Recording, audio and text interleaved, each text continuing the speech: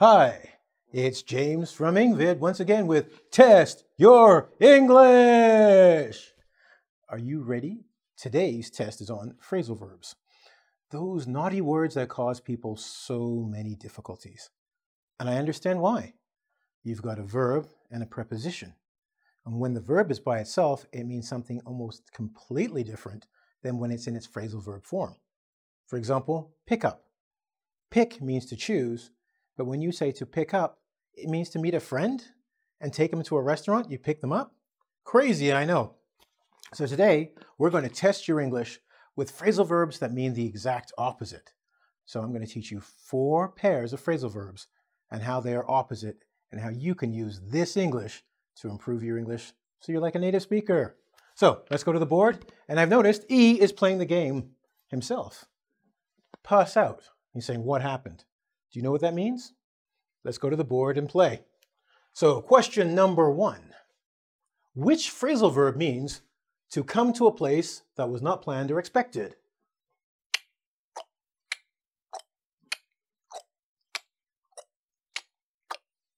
Is it end up or start out? Were you able to guess? The answer is end up. Did you get it wrong? Did you get it right? Don't worry. After this segment, we're going to take an opportunity to explain what each one means. But you're still playing the game. That would have got you 10 points if you got it right. And if you didn't get it right, don't worry about it. How about the next one? Put on your thinking cap. Which phrasal verb means to accumulate something by putting parts or materials together? And accumulate means to put things together, okay? In case you get confused. So accumulate, all right?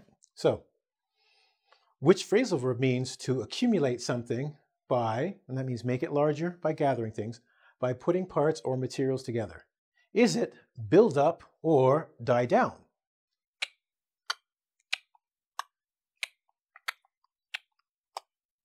If that's annoying for you, it's annoying for me too. Kills my throat. Anyway, is it build up or die down? What did you guess? Did you guess build up? You got yourself 10 points.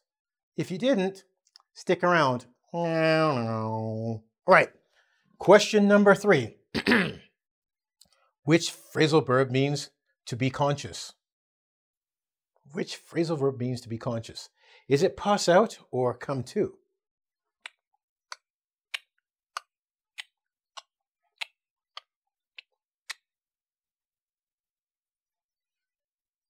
For 30 points, did you get come to? I hope you did. And if you got 0, I'm glad you're watching this lesson because you've got a lot of education coming up in a second or two. Now, finally, our final question. This will show you can pat yourself on the back if you get this one on all of these correct. Which phrasal verb means to prevent someone from doing something by talking about good reasons for not doing it? That's a mouthful. Which phrasal verb means to prevent someone from doing something by talking about good reasons for not doing it? Is it talk out of or talk into?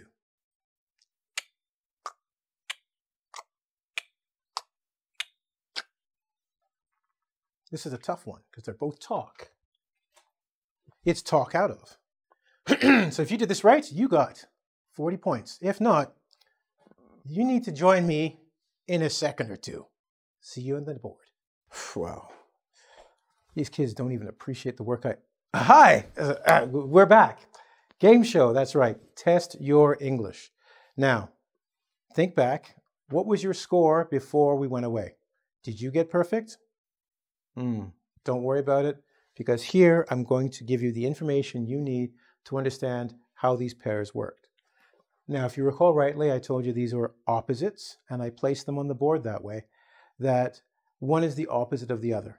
Sometimes it's easy because you can see that they have opposite words, as in start or end. But what do they mean? Let's find out. To start out, it means to begin, just as start means the beginning. To move or to act. We usually use this with businesses when you can say something like, I started out with $1 and I grew a multi-billion-dollar business, right? It means we began here and we moved to a certain place. So what does end up mean? It doesn't just mean end. When we talk about phrasal verbs, and I mentioned at the beginning, a verb has a specific meaning, but as soon as you add a preposition, it can slightly change it. In this case, end up means, yes, you got to a certain place or ended there, but it's not what you planned on or expected. Okay? So you could imagine going to and this happened to me one time. I went to a bar, a popular bar, some friends invited me to, and I didn't know this at the time, but it was it's a drag show. Maybe you don't know what that is. It's where men can dress up as women and they entertain people, right? So I thought we were going to sit down and have a nice dinner, and I'm all dressed up for it. And they've got young man, do, and dancing in the middle of the floor. I'm like, I didn't know I was going to end up here. I wouldn't have dressed like this for that. So where I ended up, yes, it was dinner, but not the way I had planned. And that's end up, okay? So the next one we have is build up and die down, okay? So when we talk about building up, it's to accumulate or assemble by putting parts together. Some of you guys, I don't have it today. I don't have my Batman shirt or the Batman mask. And if you've been with me long enough, you know I love Batman. Well, I have built up a collection of Batman. I probably have 1,000, and that's just one section of things I've collected over years, right? So build up to accumulate over time. The opposite of that is to die down, because as something builds up, it gets bigger and bigger. Well, die down means to go smaller and smaller. So, in fact, the crowd was very loud, and then it died down. So it means to go from something larger to something smaller, right? So if there's really windy, whoosh, the wind can die down to nothing. So the opposite of getting more is getting less, to gradually become less strong, right? So what about these ones? Pass out and come to. Well, if you love to drink like I do, and I love a nice glass of whiskey, sometimes I drink too much and I pass out. And when I come to, I end up at the weirdest places. My bad Scottish accents. Thank heavens no Scottish people will watch this video. So when you pass out, it means to suddenly become unconscious. And that's not about alcohol only. A lot of people pass out because they drink too much. So you drink too much, you fall asleep unexpectedly. But you can pass out because it's too hot. Like if you're on a bus and it's very, very hot and they don't take down the windows, someone might pass out beside you. Or like my mom, I love you, Mom, she hates the sight of blood. If she sees blood, she'll pass out, right? It means you just lose consciousness suddenly and unexpected. So what does come to mean? Well, pass out means that, but come to means to come back to consciousness. Now, you're going to say, oh, James, I know. When I go to sleep at night, I sleep, and then I come to in the morning. Wrong. Just like passing out is unexpected, you come to after being knocked out. That could be from it being too warm, drinking too much, getting punched in the head, right?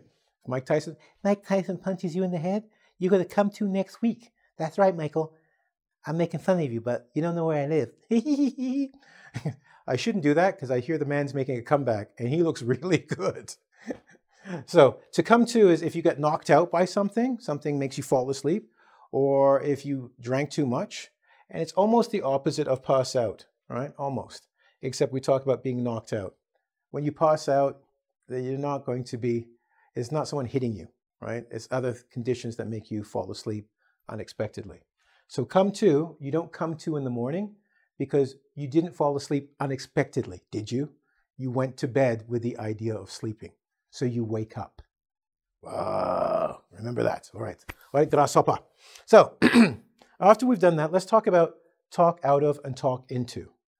These are very, very similar, and you might have been able to guess this simply because we got talk out, talk into.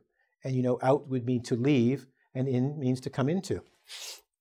So when we talk people out of something, we can do it in two ways. You will find most of the dictionaries will say to talk someone from doing something and talking about the good reasons not to do it. But you can also talk them out of doing it by telling them the bad things that will happen if they do it, okay? So that's it. So when you talk someone out of something, you prevent them from doing something they wanted to do by talking about either the good reasons not to do it. Don't quit school when you're 15. It's going to be very bad and hard for you to get a job in the future, right? And if you don't quit school, you can get a good job. So I've done both negative and positive, but I'm trying to talk you out of doing something. To talk you into something is to get you to do something, right? Many of you have bought cars or clothing that maybe you didn't want, but that salesperson was like, you look just so good in it. You look amazing. I tell you, you gotta have it. Your friends are going to talk about it. You'll be the greatest. You'll be the greatest ever. I promise you. See? They talked you into it, you bought it, and now you're at home regretting it. Talking to a whole bunch of you, aren't I? Okay, so people can talk you into something just as they can talk you out of something. All right? So I've explained the pairs. Now what I want you to do, if you understand this, maybe go over the quiz I gave you at the beginning and check to see the answers, and you'll go, oh, that just makes sense now. And clearly it will. Now, this is a class, and I consider it a full class that you're being given, so we have to do the bonus section. What's the bonus here? You know, but James, you just taught me pass out and come to. Did I? Did I? Well, the other thing about phrasal verbs, which is most interesting, is that if you have a phrasal verb, or the reason why we as native speakers use it is because it's a very handy tool. It's like a level. It makes everything go straight. What I mean by that is we can use one phrasal verb in several different instances. We don't have to change it, and all native speakers understand it. For instance, you can pick up your phone, right? You can pick up a signal. You can pick up a friend. It's like, how can you use that for so many? We know. The same is here. When I said pass out, I told you is to fall unconscious unexpectedly. However, it also means to give something out. In schools, you hear people say, can you please pass out the books or pass out the tests? So don't think that somebody is getting a test and falling asleep unconscious all of a sudden. They might say, can you pass this out, please? And it means to give out. That's another meaning of pass out. And what about come to? This is an interesting one because you'll see native speakers goes, okay, it means to add up to. It means a total, a total. If you put this and this and this, it comes to this. Example, you buy, I don't know, some water, agua, or what does my little cousin say? Apa. Yes, if you're Romanian, you know apa is water. So you buy this, and then you go to the counter to pay for it, and the guy goes, well, the pan's $3.50 and the water's $2. That comes to $5.50. You're thinking, they're going to come alive? They're unconscious right now. No, he's saying if you add this and this, the amount comes to or adds up to this. So if someone says this comes to that, comes to this amount, they're saying if I add this and this, this is the final total. Kind of cool, huh? But that's why you come here. It's not just the lesson, it's the bonus information. Of course, finally, we have my favorite and yours, the homework, in which I allow you and give you the opportunity to make millions and millions and millions of points. Yes, and this is going to be a tough one. It's a story about E and I going out. I don't know the last time that happened, but I need you to fill out the story, which I will read, and it will give you, for each answer you get correct. Now, they're in pairs, so even though there are 6 spaces, it's a pair. Let me see.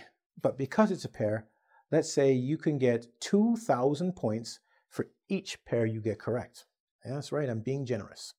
All right, 2,000 points. So whether you're on engVid, the website, or you're on YouTube or whatever platform you're using, students, if they got the right answer, give them a thumbs up. And for each one thumbs up they get, they'll get 2,000 points. Coolio? I think so. So, I blank Mr. E blank. What the hell could that be? I don't even know. Going to a bar with me. He blank blank after drinking too much, and we blank blank going home. You will deserve all the points you get if you get this correct, okay? So do that. Make sure you give people a thumbs up, let them know.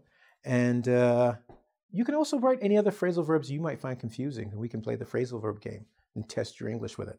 Anyway, I'm going to get going pretty soon because otherwise I'll end up being late for my next appointment.